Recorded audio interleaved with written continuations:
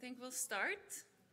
Welcome to this panel discussion on Indigenous languages, cultures, and ways of knowing, opening up opportunities with OER.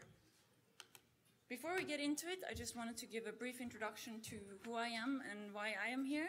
So my name is Juliane Granly. I work with ICDE, the International Council for Open and Distance Education. We are the oldest and leading membership association for open and flexible distance education. We are turning 85 years old this year, so we've been in the business for quite a while. And we are now learning as much as we can about the intersection between OER and open education and Indigenous languages, cultures, communities, and ways of knowing. Quickly, just wanted to mention that we have a conference coming up in November.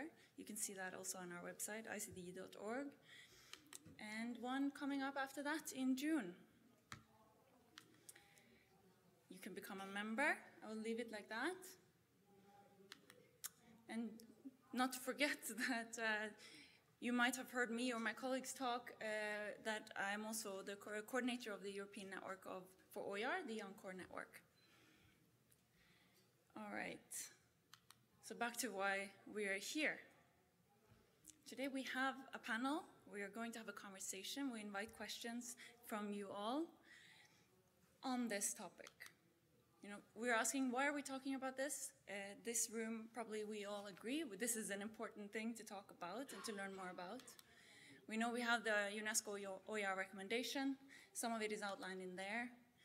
We are obviously dealing with the SDG 4, not to mention everything in the Sustainable Development Goals, and the fact that we are currently in the International Decade of Indigenous Languages.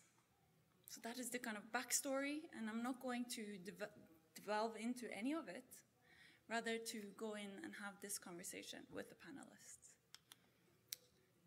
There's 6 people, my name is there, but I am just here to facilitate the conversation with all the humility in the world. I am not an Indigenous person, and I do not represent anything, but I will facilitate the conversation. There will be 5 panelists in total. 3 of them are here. 2 of them are currently presenting in a different room, and they will join us when they can. Margreta, Hsin is here, so we will start there. And I will let you introduce yourself and maybe a little bit about the context of why you are part of this conversation today. So start with me. Hello everyone. Good afternoon. I'm Dai from Taiwan. So probably some of you heard of my name story, but at the beginning maybe it's short-term memory for me. My name is based on my father. He think I was a blossom flower on mountain hills, so that was my name in Mandarin meaning. And today, me and my colleague Hsin Wang, we will introduce Taiwan indigenous culture a little bit. So I return the time to her right now.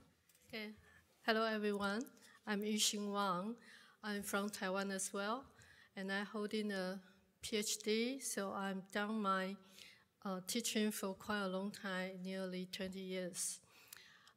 In the same time that Hsin is my Mandarin name, so I got the others' names. Because I'm Taiwan indigenous people, so I got quite a lot of names. So you can see the poster got another name is called Danivu. And I follow my grandmother's name, Ba'u, so I got several names. And I will telling the story to you if you have time. Now, okay, I just introduce myself first and will share my story to you. Thank you. Okay, I'm Margreta Tveisme. I'm coming from Norway, and I'm the educational manager of the Norwegian Digital Learning Arena, which is a huge repository owned by the Norwegian counties that provide OER for upper secondary education in Norway. So many, including myself, think if you look at the panel, you think you're looking at experts. I'm not an expert in this area of indigenous languages at all, or indigenous culture, indigenous resources.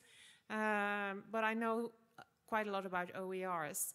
And the last few years, my repository has collaborated with the northernmost counties of Norway, providing some resources for the Sami population in Norway, especially in foreign language. Sami, Southern Sami, especially as a foreign language, is what we have most resources for. So it's a foreign language because of the language loss that happened during the 20th century, especially 19th, 20th century. So I can tell you a bit more about that later on. Thank you. So we have some questions lined up for the panelists, and if you want to add to them, raise your hand and we will make this an interactive conversation. We will start with the wider and more open-ended question. What does opening up education with OER mean for the preservation, promotion, and sharing of Indigenous languages, cultures, and knowledge systems?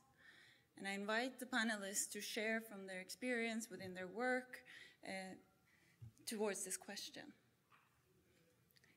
And if I may start from Taiwan. Okay. Hello again. Well, I have around 7 years of doing Taiwan Indigenous culture digital curriculum. So from my experience, I was always wondering, what is open meaning? Is it supposed to be a transform into the digital world? We make the indigenous culture like a museum, just turn into like a video version? Or supposed to be open in mind, truly embrace the culture and the language? Because when I was making all this curriculum, we're still using another language to transform the culture and the stories. And most of the people, even from my land, doesn't know really how many groups in our country and what is happening, the true reality they stand in front. So even for now, we are still have many things to struggle with and need to face it. So I think open and all the preservation, not just doing at the oral presentation, we still need to more action about it and truly devotion into these things, because we are facing a human racist issues. That's for now. It's kind of heavy, but I'm telling this what I inspect. Thank you.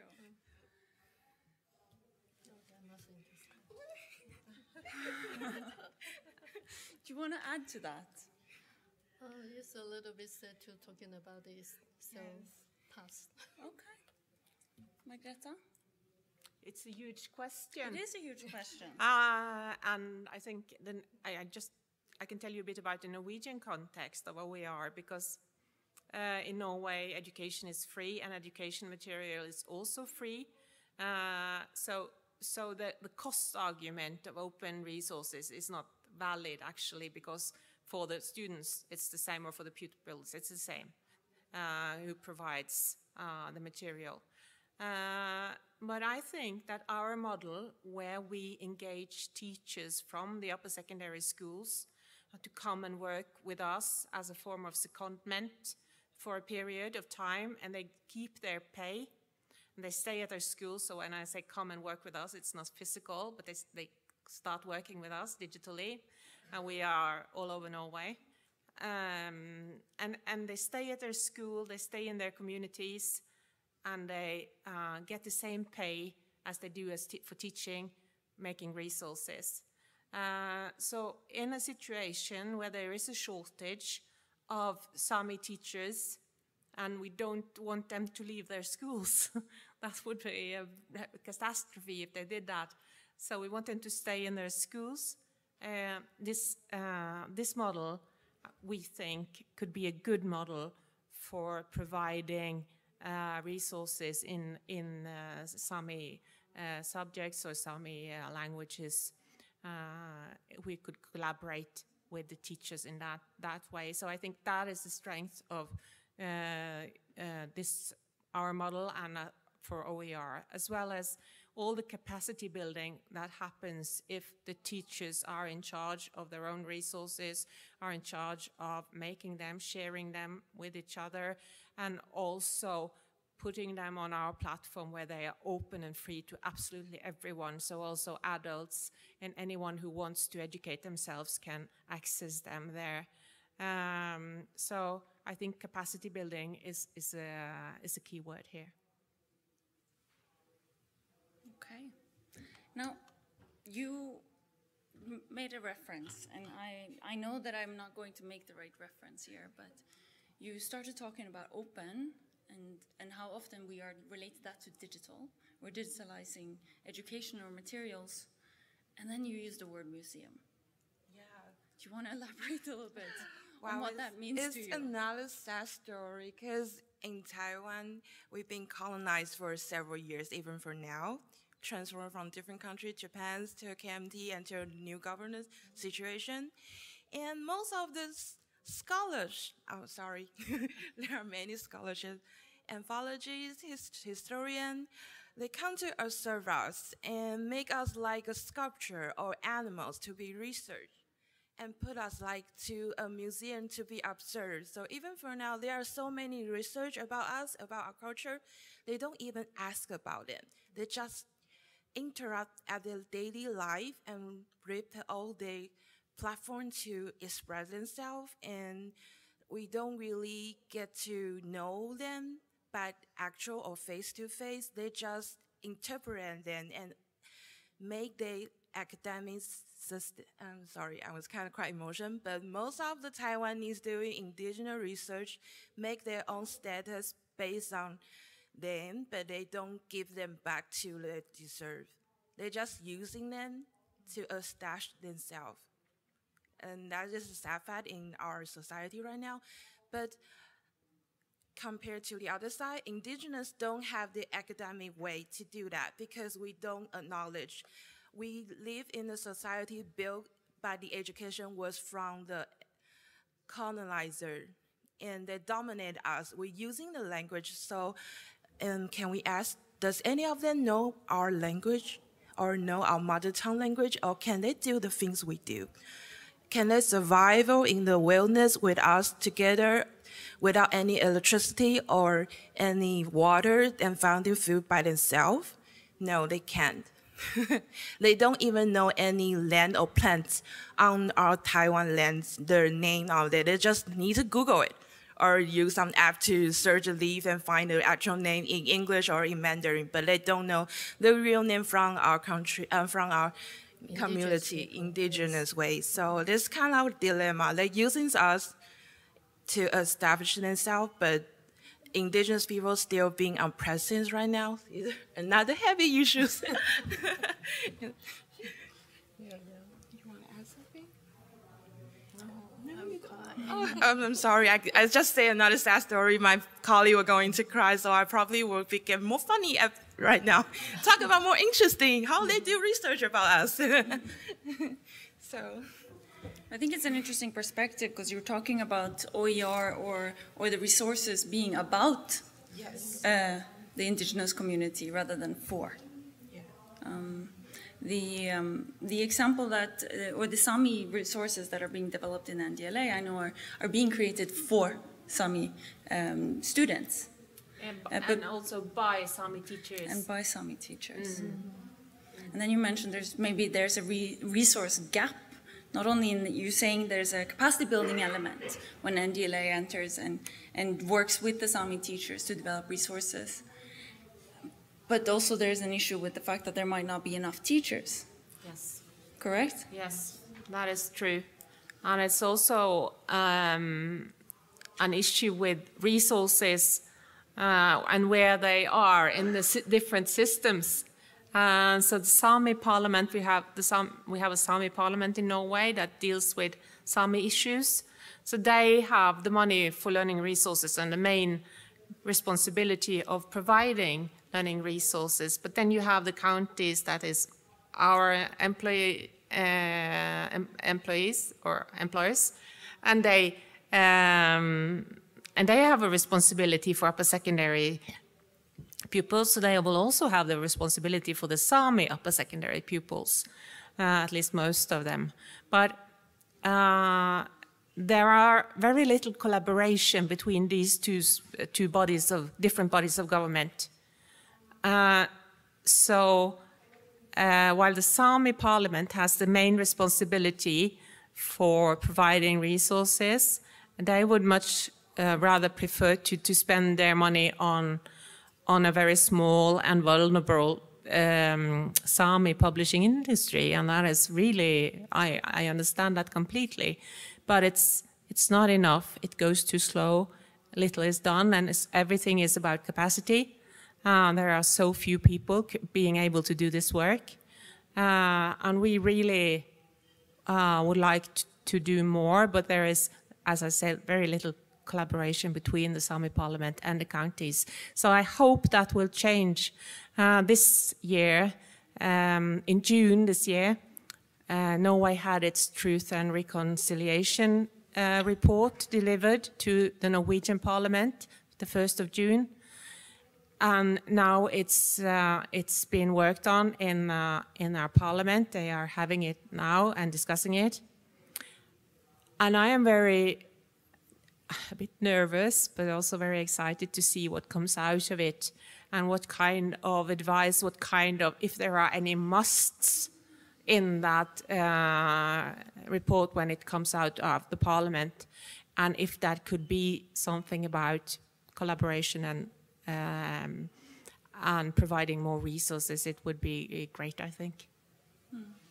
Because it's in the report, of course, that is important, but then there is practice. So we don't know quite what will happen. And just to check, these Sami publishers, they are not applying open licenses to materials, are they? Sorry. Are the Sami publishers at any means open? No, they're quite traditional, and provide mostly textbooks that are in the traditional publishing way of doing things. Not open. So we're talking about the opportunity space, but also the challenges, clearly, with opening up education with OER. We're talking, and I've highlighted like the words of preservation, promotion, and sharing. And sometimes maybe that doesn't feel like the right question to ask. You were talking about how maybe it is more of the promotion bit that's it is being used for. Do you have any examples or thoughts around the sharing or even just the preservation of knowledge and languages? I think that's just for cultural thing, not for language, because we use Mandarin to do that. So that's a little bit shame to do that. But use Mandarin can promote the culture to everyone who know Mandarin. But for indigenous people, not really. Because when you use Mandarin to talking about the philosophy about indigenous people, that's totally different. But we trying to do that. For my role, I'm doing artwork. I'm doing all kind of creation. I teach art. So this is another language to do that. It's through the art you will know something maybe the Mandarin or the language cannot do. Yes, so that's what I want to say. Not just the language. Okay.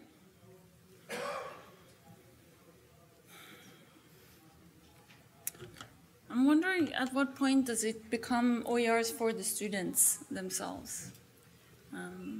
We are talking, we hear examples of the challenges between, who should be developing resources for Sami students in Norway, and whether it should be publishers. And we've seen the keynote this morning, and we're talking about public funds for public good.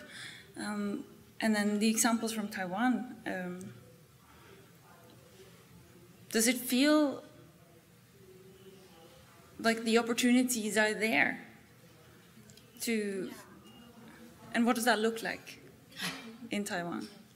Well, now we are doing that. We are the first indigenous, we have the first university who had indigenous studies, so that was the first step. And we also have the first indigenous online courses And while we're doing that, we also give the platform to the indigenous people use their own language to explain themselves. So on my curriculum, I always use double subtitles. I don't use Mandarin just enough. I ask them to use the language to say all the things and ask them to try to translate by themselves. So there will be no interpretations or misunderstanding about the culture things. And also I will ask about what they are facing right now, not just talk about the past, because more people are interested in how the traditional life is. We are living in 21st century. And things change fast, even AI coming. Indigenous students can also learning AI with cultures. So later we will share some our group work for everyone in this section. There is a AR postcard we made it on the table. So everyone is free to have, and the indigenous clothing in Taiwan also have different group, and we choose 4 of them are a little bit easier for us to do in 3D way. So if you like it, and maybe later you can grab a thing from Taiwan, a little small token for everyone, so that people can know about our Taiwan indigenous. Thank you. Thank you.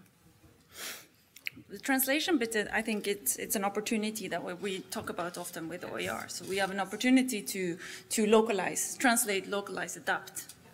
And then there's the technology bit of it. So there's AI and in the versions of ways of doing that. And I know that I have had a conversation with you, Margreta, about translations into Sami. I mean, would you mind telling us a little bit what you told me about that? Well, first of all, translations are, it's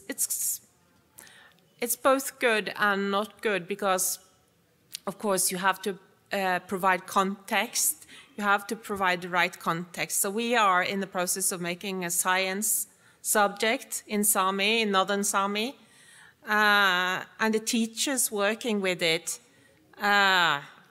I feel like I'm always talking about the challenges and not the good things about this.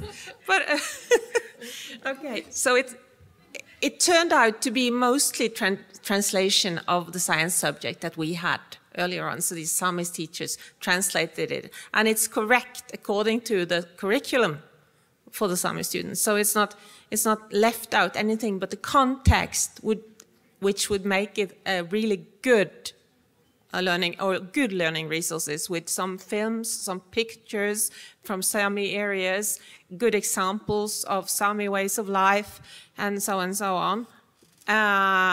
There was no time, there was no resources, but we are not giving up on it. So I hope one day we will have that subject, that way we will replace films and pictures and make it a better subject. But you were asking, I think you were talking about translation and language robots and things like that. I think I was talking about a robot, indeed.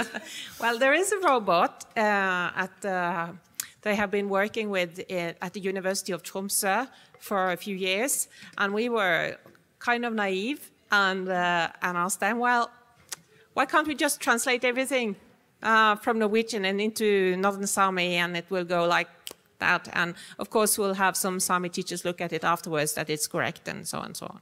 But it's not good enough yet, so it doesn't translate very good or very well from Sami to Norwegian. It translates well between the Sami languages. And there was one interesting thing that the researcher at the university told me. She said, I would rather have them read Norwegian in school than another article in bad Sami. So we have to wait a bit, but now, okay, we know what's happening with AI, and the last thing we heard that it doesn't make sense in Sami yet, but there is every reason to think that that will move quite fast. So, and I have no scruples in making resources with that kind of technology, but then again, context. We have to use humans to provide the context, right, and make it a good resource. It sounds like the argument is very well there for making sure that once it is in Sami, and the translation models actually work pretty well between the Sami languages. as long as it's openly licensed, the opportunity to share that across is much higher. Yeah. Even still. That's true. Johanna, do you want to join us? So you remember there was 2 missing? He'll show up. So this is Johanna Funk from Australia, and I'll let her introduce herself. We are... Thank you. And then you are on the hot seat, so... Hey. Yes, I'm a lecturer of cultural knowledges and teacher education at Charles Darwin University in Northern Australia on Larrakia country. Saltwater people live there. I want to acknowledge that that was and always will be Aboriginal land. Just take a minute to say that. I've been doing open educational practices with Indigenous education and workforce development for my PhD in 2020. And since then, I've started to work more so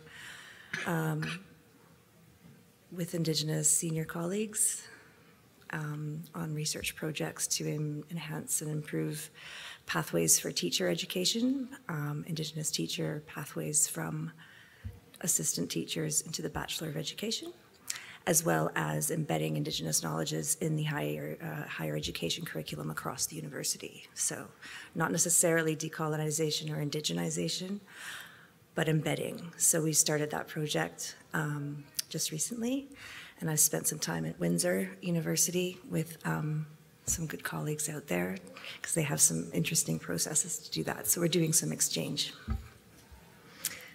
Thank you. And we are on the main question.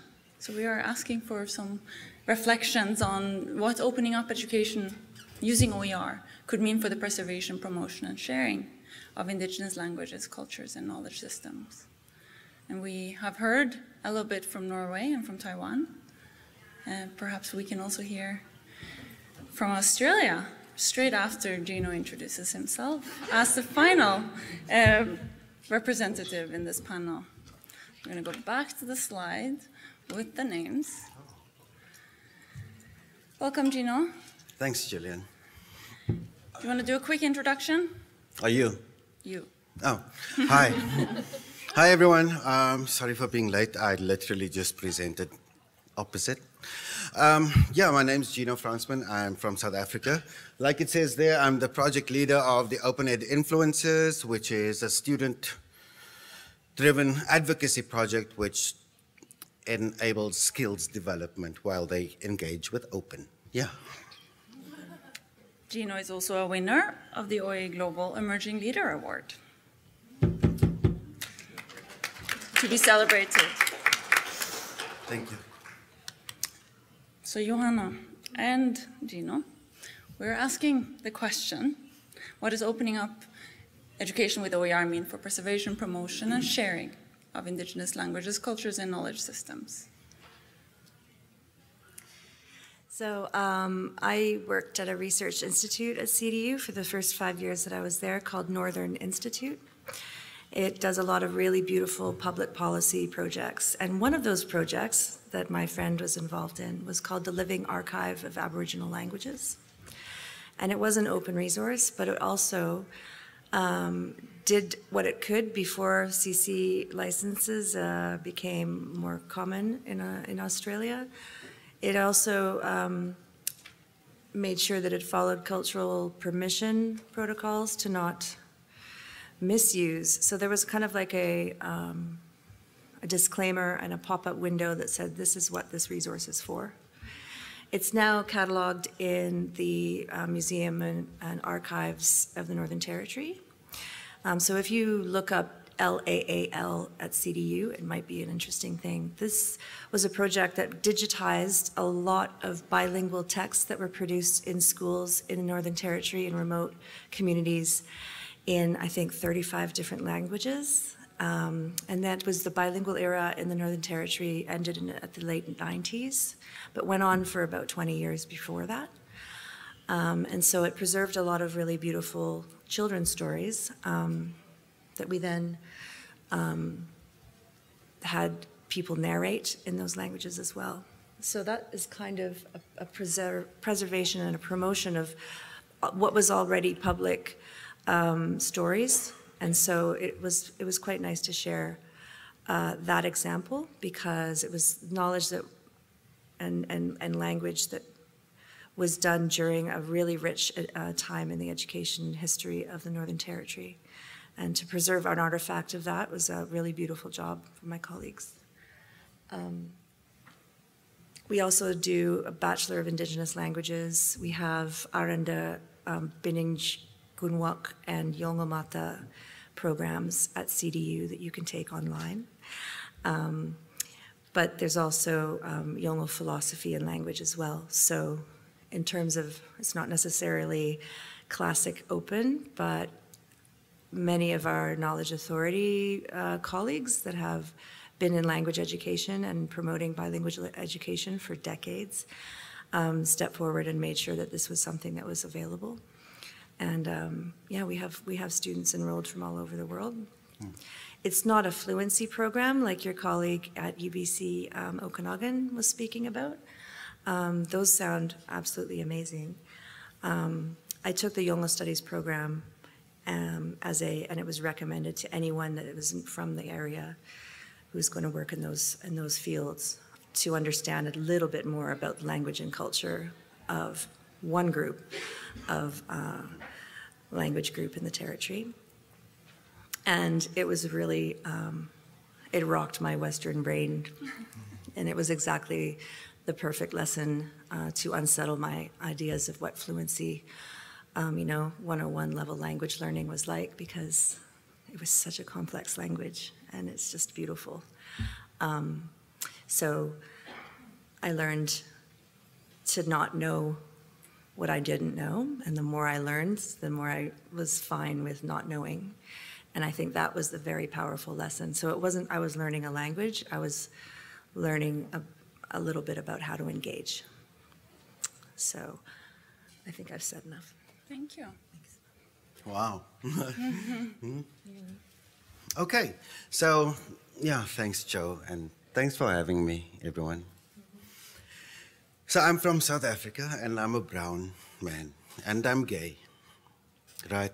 So opening up education with OER took such a big turn for me, because coming here a few days ago, and Connie was there, and Joe was there, and I literally have been so caught up in the attribution that the Canadians give to the land, to their ancestors, and just the gratitude that comes out, right? And it was so profound, and we were at the Indigenous Peoples Experience, and we went around in a circle, and we were sitting, and the facilitator had made a fire, right?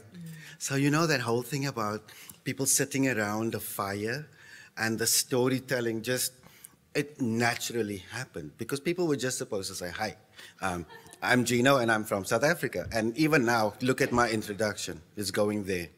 Because it was so impactful, because then I found out that I was unable to give the same attribution, because people were leading with, my name is whoever, and I am here and acknowledging that I am on the land that is not mine, I'm a settler, or if the person was indigenous, like they could name things and there was a place. And they were all speaking about this as in relation to their work in open, and that's what we're speaking about now, right?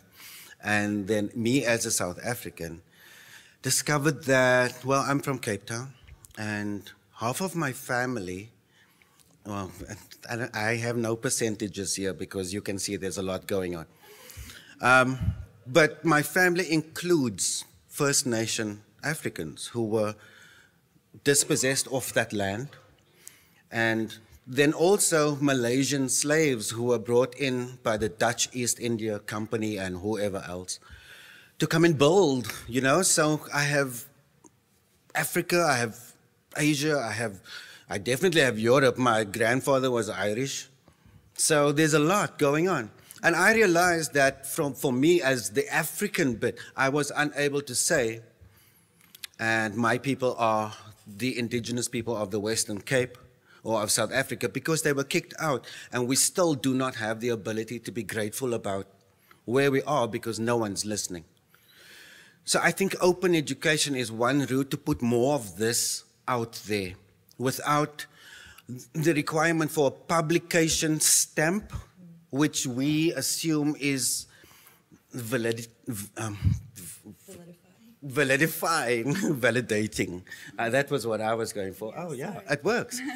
Validating the content, and through the content, the opinion, the perspective, the whatever. So these copyright things, it's like, oh, it just says, well done, right? And if something's free, we still think about it as less quality. We already think that people with cultural differences are less quality.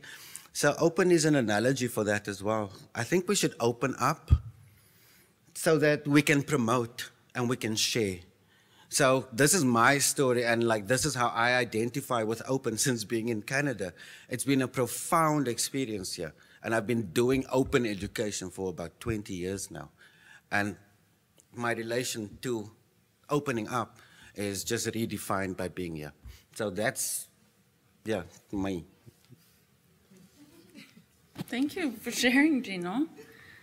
It's interesting how you're sharing how your perspectives are changed from learning from a different community. Yeah, and I think that that's the value of openness, because otherwise, Indeed. How many people read each other's actual outputs in publications or whatever, you know? You get 6 reads and you're like, yay. And yeah, you open up and you're going to get thousands, but more than that, you're going to get a meaningful, impactful outcome, hopefully. Kumbaya. Thank you. I think we'll then use that as a driver to ask the following question. So what can we do, right? What can governments do, institutions do, individuals do, and name the stakeholder group if you like, in order to ensure that open education, or OER, or let's just keep it to open education as wide as it is, have the impact that it could have. Not for resources or for information to become a way of others looking in as if in a museum, as we talked about earlier, rather that it could be used as part of a museum, as your example, where it is meaningful. But what can we do? Well, as an institution employee, my job is not to lead or have leadership. I was to add certain helper. I help the teachers, help them to guide, and I give the, how do we say that? I let them do what they want, and I give the platform to let them say their own story, and I help them to structure it. That is my role. I don't play the government way, say, I tell you to go right, and you go right. I say you cannot use your language. I totally do the opposite word. Because in curriculum courses, they will have some strict order the way students take the courses. You have to use certain ways to design, but I do it the opposite way, and I pursue it. My superiors say there is a reason why I do this. So I kind of rebellion in my institution. So we are still trying to do some new experience while we're doing our courses. We even do some documentary to showing some issue. In fact, even some humanity, how do we say it? Because every time I say this subject, I'm going to cry. There is a serious, you know what I'm going to say. There is a serious issues, but no one talk about it, but still happening is the pollution issues. It happen right now still. Taiwan governor put the nuclear waste on a small island. They don't even use nuclear power electricity, but we put the waste to a small indigenous group. They don't have even any platform or power to say no. They don't even get a vote because our government think, oh, your number is out of the way line, so you don't get a vote. You don't represent yourself to say no to the nuclear wasted, and every year, every people are dying, but no one say it. So there is what I'm doing a rebellion new courses about the Dao people, and I'm trying to let them say about these issues about nuclear waste on their land and have the pollution on the water. Every day they're selling. They're still doing the traditional hunting and go by fishing at a boat called Dadala, but the fish they're eating have poison and have the, I'm sorry, it's too heavy, but this is why I'm doing this job, because I have the way to let them to say their story and that this truth reveal to the student. Maybe someday they will become so important to change this situation in the future. And that is also, I work with Danivu as well, so we hope this situation might be changed in the future. Thank you. Yeah.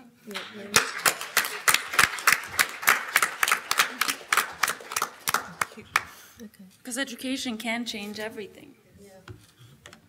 Okay. And what you're explaining is a true and really powerful example of what education and being informed can mean for the people on the ground that are experiencing something. Another heavy issues. Yeah, as my part as a teacher, so I work in the only Indigenous Study College in Taiwan, so there's lots of things to do. As I say, now we just use Mandarin to teach, and students, they only know Mandarin. Even they can learn something from their mother tongue from their home, but just a few people know how to speak. Now Taiwan got 42 kind of language, 42 kind, but it's including indigenous people's language, quite a lot. So we try very hard to write it down, because indigenous people got no writing system. So now we're just trying to make like a knowledge system to keep some knowledge in by the Chinese word or the others. Now, other people, they're trying to use their language. I don't know how to say that. They use spelling system to make their language survive. So now the whole knowledge system is building. But in the same time, I know lots of things hard to maintain, so it's a bit hard. So back to my word, as a teacher, I just trying to do that. Thank you. Margreta? It's a bit hard to kind of say something relevant after that. Because, well, I'm from a very rich country and a very developed part of the world, and we have a strong welfare state, and education is free for all, and everything is great in a way. But then when you look closer to the Sami situation, and you see the realities of their situation, you see that, when push comes to shove, their interests are being sacrificed still. We have an ongoing, this is not going to develop in a competition of bad stories, but we have an ongoing breach of human rights where the Norwegian government is supporting windmills in an area of reindeer grazing in the middle of Norway. So it's still, and the Samis are having protests in our capital as we speak. And it's been going on for a year since our Supreme Court ruled it as a breach of human rights, and it's still going on, and the government won't end it. So there are a lot of things there, and when I say that, I think it says something of a lack of really deep understanding, of really understanding that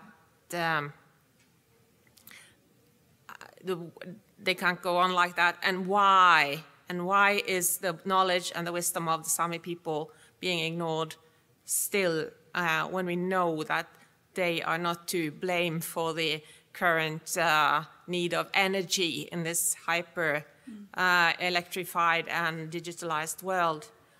Yeah, where am I going with this, really? I don't know. I just wanted to say that there is a lack of understanding. A lot of things have happened. When I went to school, we didn't learn anything about Sami people in my part of the country. Didn't learn a thing. And there was one TV show when I was a girl, which made a huge impact on all of my generation about a little Sami boy who went to what you call a residential school here. And he didn't want to go, and he didn't understand anything, and it made a huge impact on my generation. But that was everything. And when I did my teacher's studies, one of my teachers said, because there was a small part of the Norwegian curriculum, I was studying to be a Norwegian teacher, that said that you should include Sami literature. And she said, this was 1996, I think, she said, I don't know why it's there. Why should Norwegian students read Sami literature? She actually said that, and yeah. Things have moved on. Now the curriculum has a lot more Sami in it, and I think we are approaching understanding, but we are not there yet.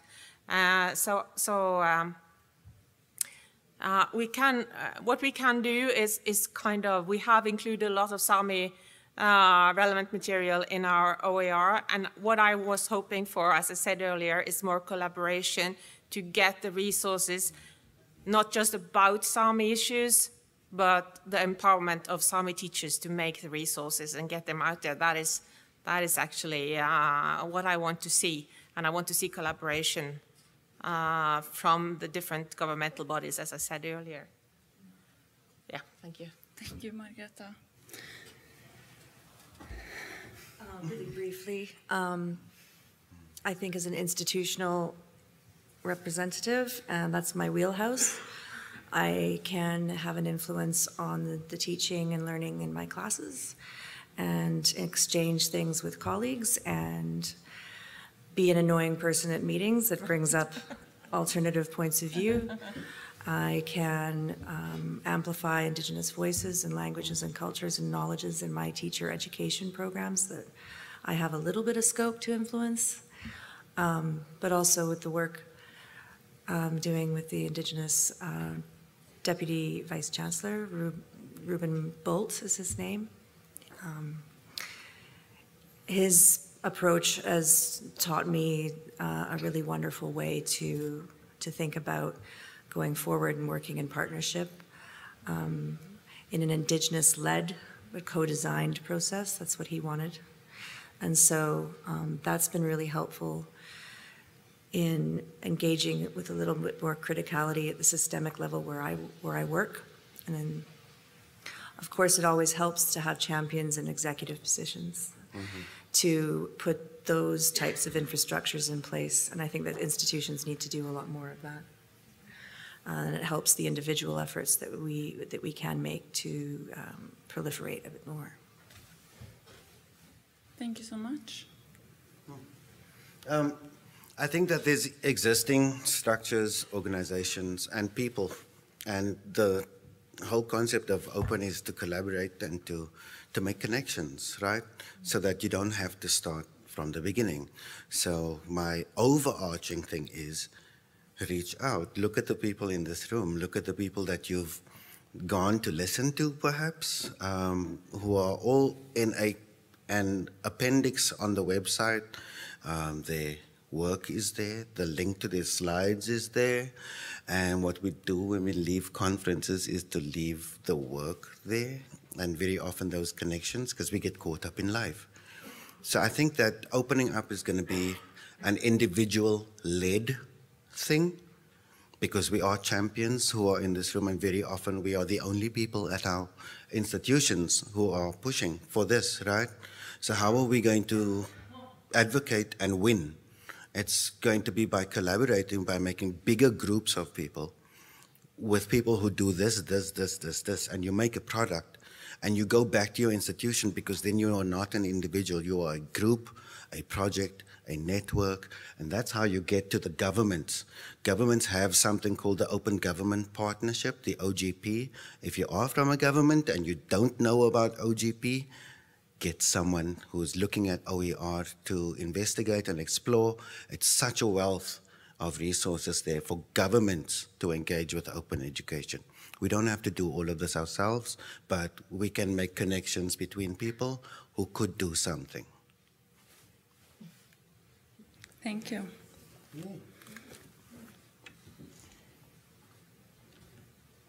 We've been talking about OER or open education now from very much a very broad perspective, and we've been talking about what the impact could be for Indigenous communities themselves. But we're increasingly also talking about what that would mean for the wider understanding and the way we treat each other as human beings. And collaboration, and really getting to know each other and using knowledge and education as a tool seems to be what we are getting towards here at the end, where there's so much we still don't understand about each other, and we need to leverage that opportunity space, let's call it that, to get better. So we are getting to the end of our time. Anyone that wants to say any last words or have a burning question to the panelists?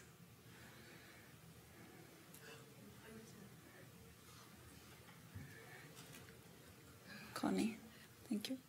Well, some of these are such important topics, and as a program co-chair, we talked about the compatibility and also incompatibility of open educational resources with Indigenous ways of knowing, and the traditional knowledge labels. And then the keynote tomorrow, not to give away too much about tomorrow, but Kayla Larson will be talking about the 6 R's, which will be like a beautiful pathway to start thinking about how do we create OER alongside and with Indigenous people, and having them as telling what we can do to help education for all. So I just really encourage, everyone to take good notes tomorrow during the keynote, and don't come late, that's all. Because I think you'll find some really great solutions, well, or not necessarily solutions, but certainly some things for you to think about, because it's relationality that is often the key to my experiences on Turtle Island, walking alongside Indigenous peoples. And also, we have to start. We can't just stand and wonder, what should we do? We have to start, and also be prepared for being humble and not knowing things. Many times in creating the program, I've learned things and I've been humbled, and that's all part of it. So be prepared for that, that's all. Thank you so much, Connie. I very much look forward to that session and really understanding that a little bit better. As I said in the very beginning, I am here very humbly saying that I don't know anything, right? And I thank you all for sharing your perspectives and your experiences with us. And I hope we can all go home and realize that everyone could have a role to play. And let's just be very mindful of the way we do that. Thank you.